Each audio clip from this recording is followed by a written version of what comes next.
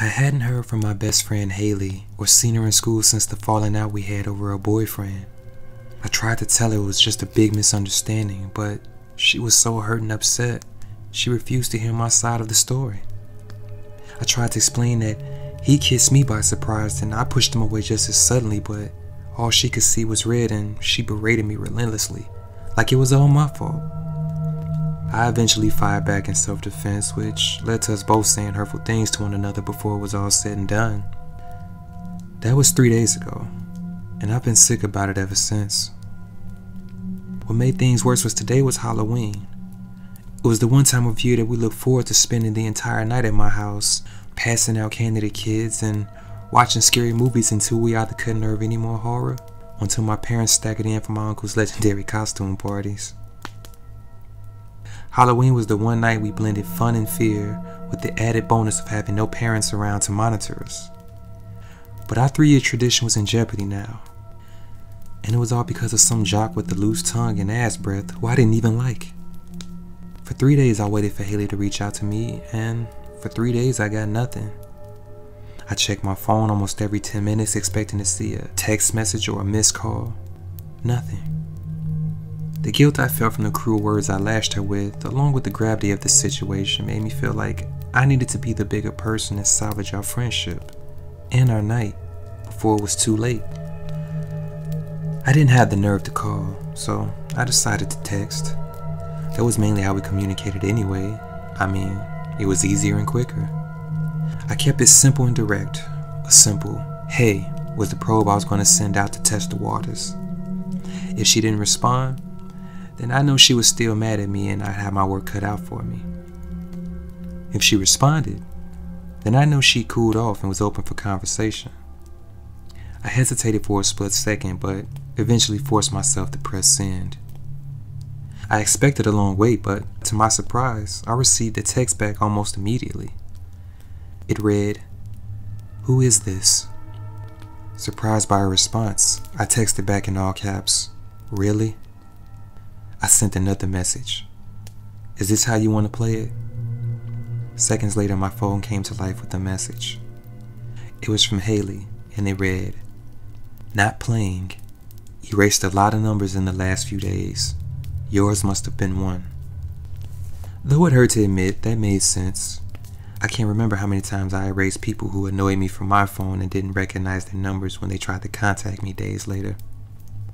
I texted back, "It's Grace." Seconds after that, I sent another text. I asked her, "You still hate me?" I waited nervously for a response.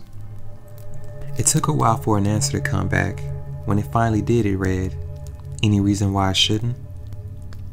I quickly began my lengthy reply. I typed, "Like I said before, Josh kissed me. I didn't expect or want him to. You're my BFF, Haley. I'd never do anything like that to you. I hate I said all those mean things to you, but you said some pretty nasty stuff too. I just really want my best friend back." She messaged back, "You never lost me." Reading that lightened my heart and brought a smile to my face. My worst fears had been erased. I texted back, "So you still coming over tonight? I picked out the creepiest movies on Hulu and my mom and dad are already gone. Only thing missing now is you and pizza." It took a minute for her to respond. When she did, she said, "I'll be there, but only if you let me buy the pizza. My peace offering." Haley must have felt as bad as I did because she never offered to pay for anything. I said sure, and then she told me to send her my address so she could order the pizza online and have it delivered. That way it'd be waiting for her when she got here. I texted my address and waited for a response. Minutes went by, but no message ever came back from her. I started watching a marathon of Ghost Adventurers, occasionally answering the door for trick-or-treaters and dumping a handful of candy into their bags. I gone through an entire episode and 2 bowls of candy when my phone alerted me to a new message. It was from Haley. She was letting me know she was only a couple of minutes away. By now, day had turned into night, and watching Ghost Adventures had primed me for some real terror. I messaged her back saying I was going to leave the front door open for her. I ran upstairs to use the bathroom, then grabbed my plush throw out of my bedroom. I was halfway down the stairs when I heard my phone ring.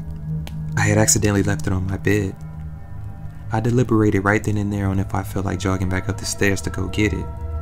Then I thought about it being my parents and how they'd probably freak out and come home early if I didn't respond to their text. Not wanting that, I decided to go back up. By the time I reached the top of the stairs, I could hear the front door opening. I knew it was Haley, so I yelled down to her, "I'll be right there. I just have to grab my phone first." I heard the front door close by the time I made it to my bedroom. I picked up my phone and saw a new message alert from a number I didn't recognize. The message read, "Ready to be friends again?" I was taken back at first, but figured it must have been the wrong number, and that's how I sent the reply. I didn't think anything further about it as I headed into the hallway, but another message stopped me dead in my tracks. It read, "This isn't Grace?" I found it weird that they knew my name. I responded back, "This is Grace. Who is this?" I waited near my bedroom door for a response. One came back seconds later. I could feel my forehead tighten and my eyes narrow as I read Haley's name. Why would she be texting me from my living room, and where did this brand new number come from? Then it dawned on me that this must have been some kind of Halloween prank, probably just a cheap trick by someone I went to school with trying to freak me out. I smiled as I messaged back, "Nice try, but the phone number gave you away." I made it to the top of the stairs and was about to walk down when another message came through. I yelled down to Haley, "I'll be down in a sec. You won't believe what somebody just tried to pull." I opened the new message and it read, "I changed my number after our fight. Didn't want you or that creep calling me. I stayed home the last 2 days to cool off. I know it wasn't your fault, and I'm sorry for yelling at you." I got an eerie chill as I read that message. It sounded a lot like Haley, but how could that be? My phone dinged with another message. "So am I still invited over, or are we breaking tradition?" Fed up with the games and becoming a little freaked out, I texted back, "Joke's over, loser. Stop texting me." I began my descent downstairs, clearing several steps when my phone rang. I checked the caller ID. It was the same number that had been texting me. I angrily answered, "Look, I don't know who this is, but Grace, it's me," a familiar voice cut me off. I knew her voice just as well as I knew my own mother's. "Haley?" I asked. She answered, "Yeah, it's me." When I realized her voice was only coming through the phone and not from downstairs, I asked, "Where are you?" "I'm home," she said. "I've been home all day." "And you really did change your number?" I nervously asked. "Yeah, 3 days ago. Why? What's the matter?"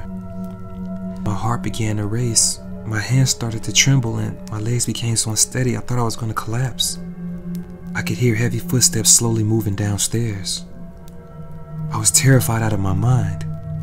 If Haley was at her house, then who did I just let into mine? Just then, a man's dirt-covered boots walked into view at the bottom of the stairs. I screamed for Haley to call the police as he charged towards me, rushing up the stairs faster than I could react, his eyes wide and crazed. I could hear Haley frantically yelling back at me that she was calling the cops. They wouldn't make it in time.